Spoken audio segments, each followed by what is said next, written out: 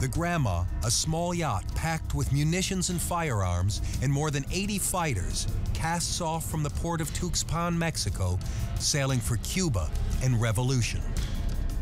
Castro and his rebel army left Mexico around 2 a.m. in a driving rainstorm, and as soon as they entered the Gulf, the choppy waters made everybody on board seasick. And given that they had loaded so many men and arms and supplies on board, there's no room for anybody to move around, so they're throwing up on each other. It's just a miserable, miserable start to the invasion of Cuba. Castro has calculated that the 1,500-mile journey will take him 5 days to complete. However, excessive weight and a malfunctioning motor means the Grandma can only do 7 of its expected 10 knots. And there's an even bigger problem. The Mexican and American intelligence agency detected the departure of the Grandma soon after it left port, and so the entire Cuban Air Force and Navy was on alert. The only thing they did not know was where it would land in Cuba.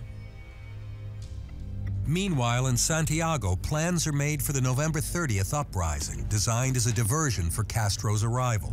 Frank Pais and his assault force have 3 main objectives: the Maritime Police Headquarters, the National Police Headquarters, and the famed Moncada Barracks, the site of Castro's failed 1953 insurrection. But when November 30th arrives, the Grandma is still far from Cuban shores. With no way of knowing Castro's running behind schedule, Frank Pais orders his men into position just before dawn. One of the rebels, heading to a secret mortar emplacement outside the city, is recognized by a passing police patrol. He's arrested, and the military is put on high alert. By the time Pais gives the order to attack, Batista's men are waiting. Across the city, rebels are cut down by the military's coordinated defense. Frank Pais and the rebels were overpowered by the Cuban army, but they had to go through with it regardless because it was planned as a diversion for the landing of the Grandma.